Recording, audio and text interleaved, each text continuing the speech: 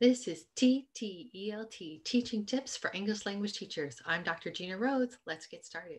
Today, I'm interviewing Matthew Jellick, who I first met when he was my student at University of Southern California. Fight on. He was an excellent student, of course, and I encouraged him to apply to become an English language fellow, which he was for 2 years in Ethiopia. And then afterwards, he got a job at SUSTECT. He even invited me there. I did a week of training for his students, and he's still there at SUSTECT teaching right now. And he's been doing a lot of amazing projects. So let's find out about them. This week, Matthew was talking to us about classroom management tips, especially for STEM courses. Matthew, why don't you tell us a little bit about yourself? Hi, Dr. Rhodes. My name is Matthew Jellick here at Southern University of Science and Technology, which is located in Shenzhen, China. I've been here for the past 4 years, and prior to this have international teaching experience in Korea, New Zealand, and Ethiopia. I hold a master's degree in teaching from the University of Southern California, from USC. And prior to my international experience, teaching abroad, I taught migrant education up and down the West Coast in both Oregon and California. I have been teaching at the university level for the past 6 years, and in my current position have grown in capacity from just a teacher, just a lecturer, to doing a lot of staff training, methodology, and pedagogy for different departments, and taking on leadership roles within the department and across the university. Excellent. Thank you. It sounds like you're doing a lot of great things. Why do you think classroom management is important? Well, I teach at a STEM university, and so English is necessary. It's a necessary means for them to follow their career paths as it applies to science, technology, engineering, and mathematics. And I view classroom management as important because these students are not here to necessarily learn English, but to learn English as a catalyst for their development in their STEM classes. And if I look at myself as a teacher, if I were teaching English majors, for example, I think the level of homework, the level of tests I would give would be increased. Whereas where I'm currently teaching the capacity, my students are physics majors or computer science majors. So I want to give them the tools necessary to find success in those majors through English. And using English as a tool for learning, I think one of the advantages I have as a language instructor or pedagogy instructor is that my classes are actually probably quite different from their lectures that take place in their STEM related classes. It's a lot of rote memorization, formula learning. And so the ability that I have to use my classroom as an engaging platform for learning, I think stretches beyond linguistic attainment, but gets students thinking about like the idea of knowledge, the idea of learning capacity, and how they acquire knowledge as opposed to just language learning. Okay. So I try to make my classrooms interactive with student engagement. I view myself as a facilitator of teaching rather than the leader or the master in the class, looking for at least 50-50 students to teacher talk and having students take ownership within their classes. What types of classroom management do you use in your STEM classroom? So in my STEM classroom, I try to utilize individual, pair, and group work in every class if possible. The classes here are 2 hours. We meet 2 hours at a time. So there's ample opportunities for students to move around in those different platforms. Moreover, I try to get students to be able to present by themselves, present with partners, present with groups, and have mixed levels in that. So if I have weaker students, I can have pairs with stronger students. I can have pairs with other weaker students, and constantly have a dynamic where the students are learning from each other rather than from me. I view my classroom as a microcosm of the real world, and in an office, No one really works alone. In a laboratory, nobody works alone. And I view that as even in a language classroom, a student shouldn't be working alone and they should be getting guidance from each other, feedback from each other, putting emphasis on peer review process and programs like this as opposed to strictly a lecture and PowerPoint-based class. Okay, great. Yeah. And how do the teachers that you're training feel about the techniques you are teaching them? It's very interesting. Actually, I get a lot of feedback from the STEM teachers that I do teacher training with, and they're always saying, yeah, but Matthew, in math, there's a formula, the students memorize it, and then we give them a test on it. Yeah, but Matthew, in biology, there's a experiment, there's a right or wrong answer, the students learn it, and we test them on it. So I get them to challenge those preconceived notions of what it's like for them to teach students. I try to get them placed inside the students, shoes, and ask them oftentimes, what was the class you remembered as a kid growing up? What was your favorite class? And oftentimes it's the class that wasn't that lectured test structure, but rather classes that had, engagement, interaction. The students were able to talk.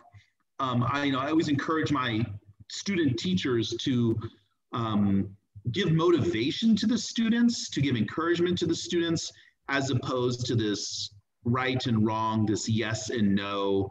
And if somebody does have a wrong answer, don't have the teachers necessarily correct that, but have another student give ideas or suggestions for a possible different answer.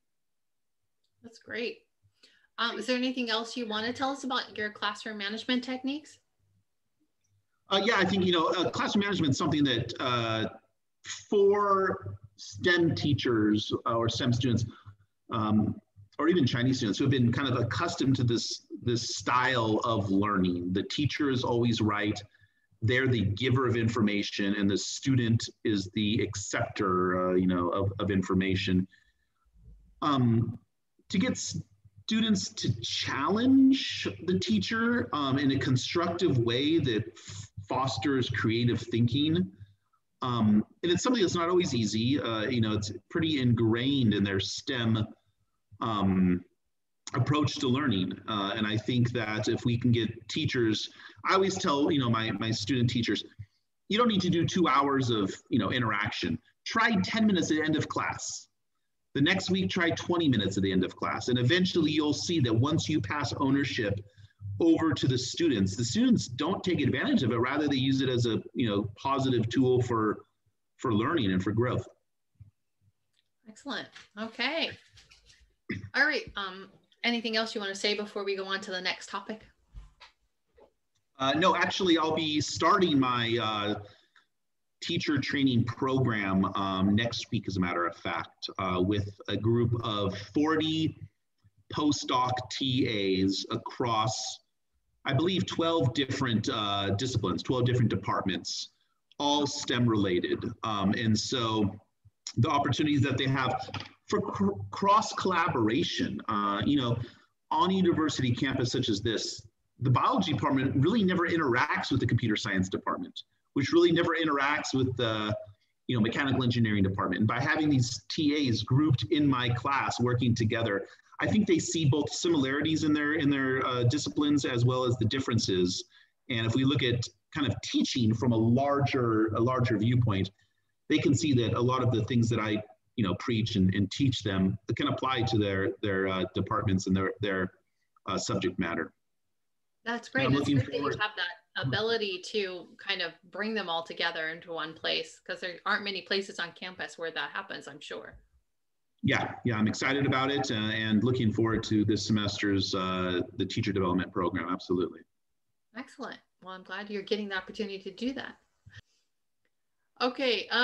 Do you have any specific tips for teachers whose first language isn't English? Yeah, and I think it's the same tip for teachers whose first language is English. Learn with your students. I don't speak perfect English. If somebody were to grade my grammar or my pronunciation, unless you're from Southern California, I would probably fail. And so, yeah, leave room for improvement for yourself. Don't take yourself so seriously, but, for non-native speakers of English who are teaching, grow with your students, learn with your students, learn from yourself, learn from your mistakes, and learn from your students. One of the things working at STEM University, my students are geniuses in math and science and robotics and things like this that I don't know anything about. So why not have them explain those concepts, explain those ideas in English, and you can learn not only English, but these tech things as well from them. I let my students, we have a group presentation as one of our projects, as well as a argumentative essay. And each semester, I let my students pick the topics every time. It would be much easier for me if I had a list of 5 topics that, I just gave. But so in my classrooms in China this semester, I have students doing research on LGBTQ topics. Probably the only time in their life they're going to be able to address these topics through research.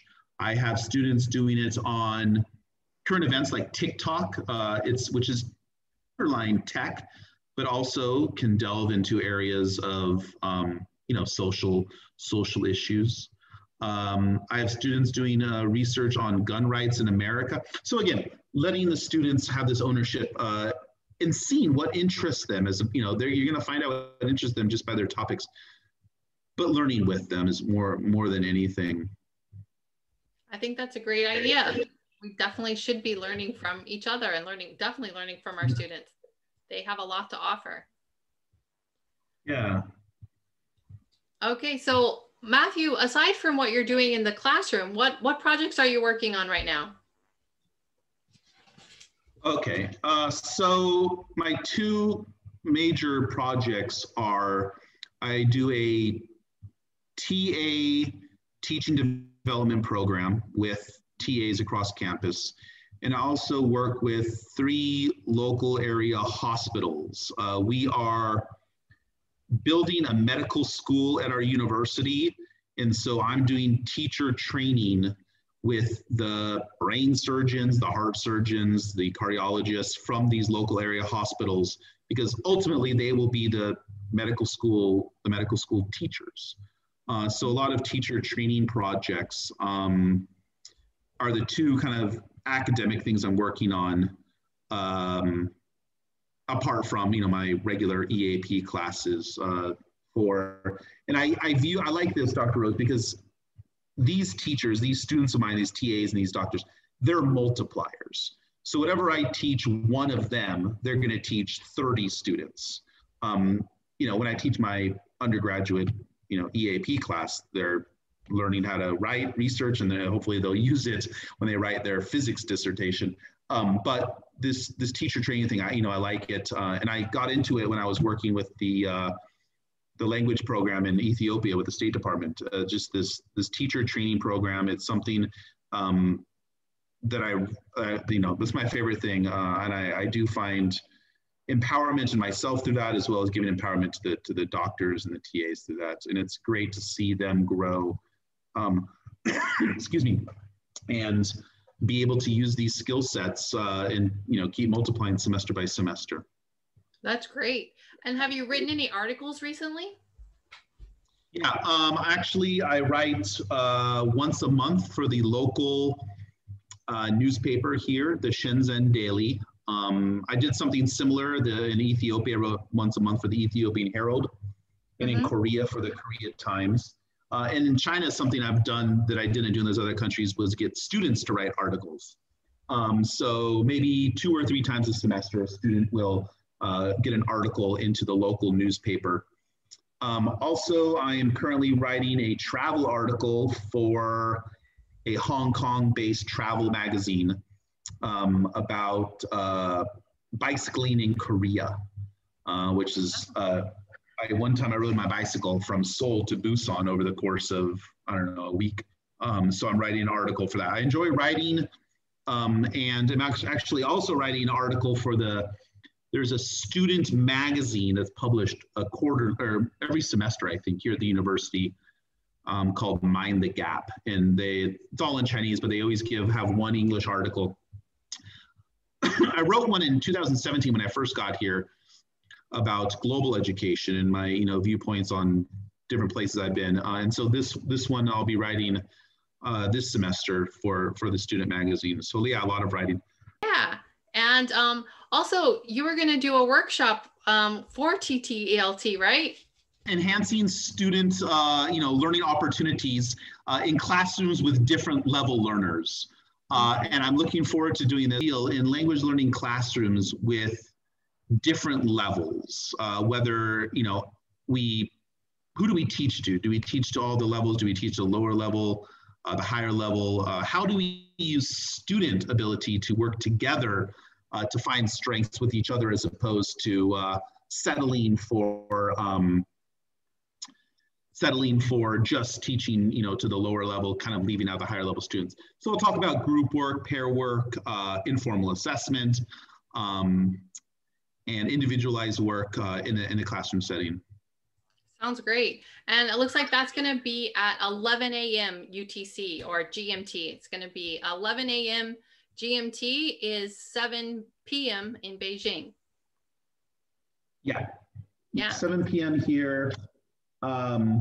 So yeah, I'm looking forward to doing it and sharing some of the ideas that I have that can help teachers when they're in classrooms with, very rarely do you get a classroom full of 30 students and they all have 110 on TOEFL. They wouldn't be in our classroom. Yeah. We always have some sort of level depending on the class. It could be a huge range or a small range, but there's always a range. So I think that's a great idea. And I think that this workshop on working with students from different levels is a great idea. So we're looking forward to that workshop on December 2nd. Yeah, I'm excited about it. And I look forward to sharing some ideas with teachers. Okay. Well, where can teachers find you then, Matthew? Can you tell us your email address? Yeah. So I have Twitter, and my Twitter is actually all based pretty much on education, and that's Jellick, MJELLICK.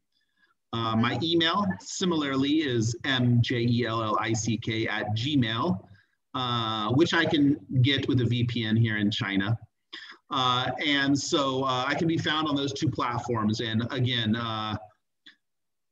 sharing, and as a matter of fact, I think yesterday I posted something on Twitter about an upcoming staff workshop series I will be doing here at the university. And tomorrow is my first one. It's on office English. Oh, wow. So office English, yeah. Language in a professional environment, English language in a professional environment. And these are geared towards staff at the university and how to communicate, at an international university. And so I'll be doing that tomorrow. But yeah, email, and I would love actually to get emails from teachers around the globe. And as a Virgo, I always respond to my emails within, 2 or 3 hours, sometimes minutes. My inbox has to be 0. So if you do email me, I can guarantee you'll get a response. And so, yeah, I love to communicate.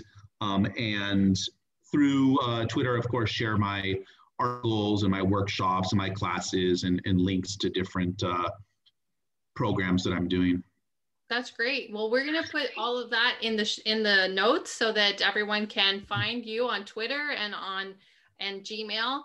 And definitely we'll be putting some of the links to some of the articles that you've written so people can find those if they want to read more about what you've done. So I think you've shared so much with us today. It's just been fabulous. Thanks so much for taking the time to do this interview with TTELT.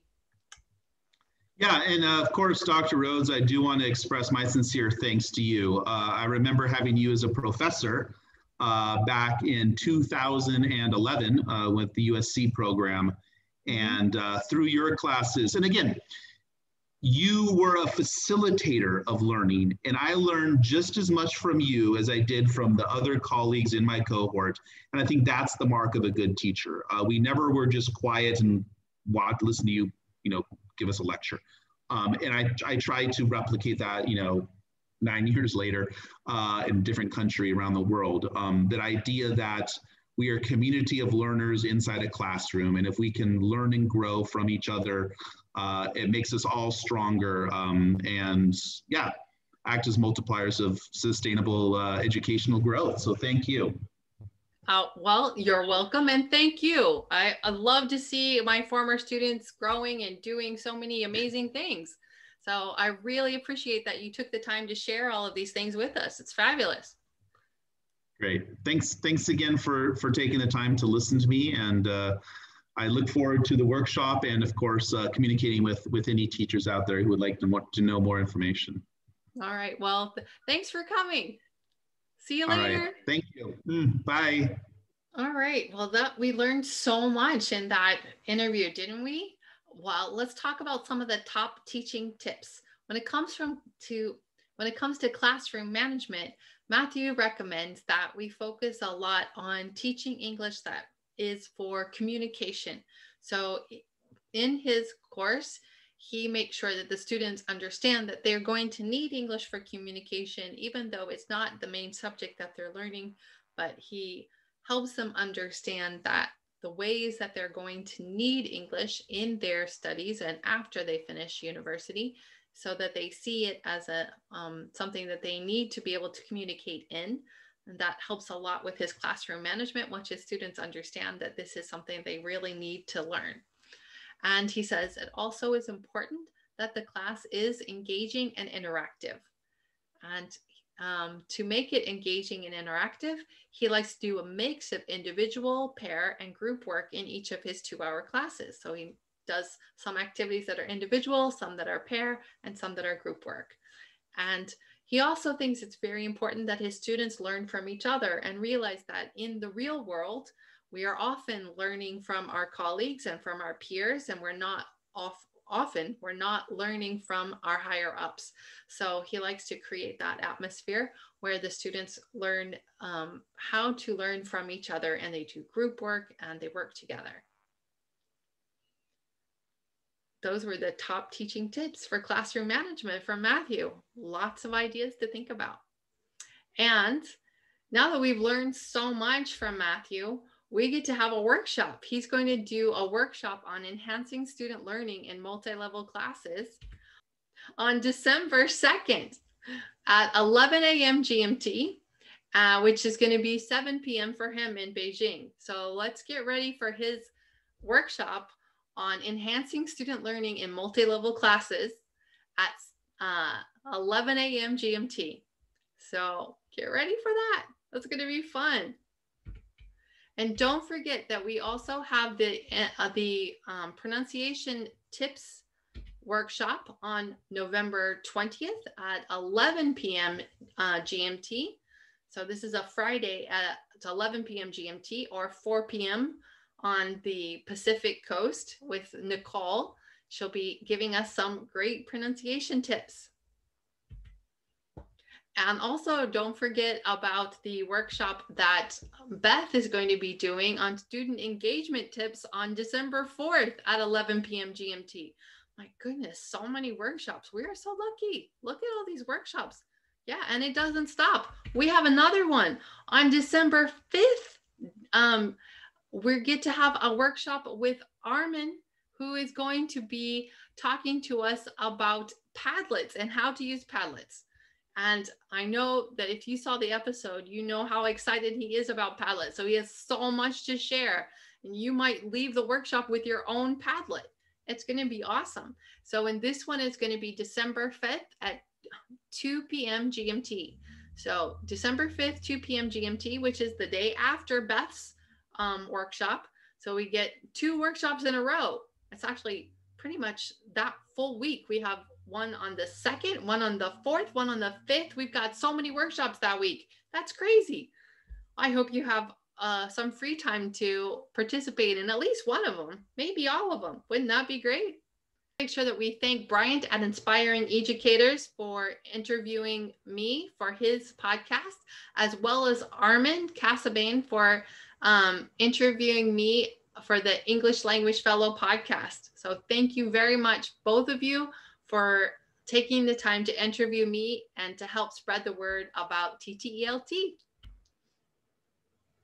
And always remember, if you want to be part of our team, you can tell us a tip that you'd like to share, a journal article or a blog that you'd like us to read and discuss. And you can recommend someone to be interviewed, or you can even recommend yourself. And if you just have questions, comments, or suggestions, please make sure that you take a minute to send us a voicemail at ttelt.org, or write me an email at tteltinfo@gmail.com, or subscribe to our podcast and YouTube channel. And of course, you should, if you haven't already, I mean, I hope you are, but if you haven't already, join our Facebook group, TTELT, and follow us on Twitter at TTELT1 and on Instagram at t.telt. Thanks for tuning in. See you next time.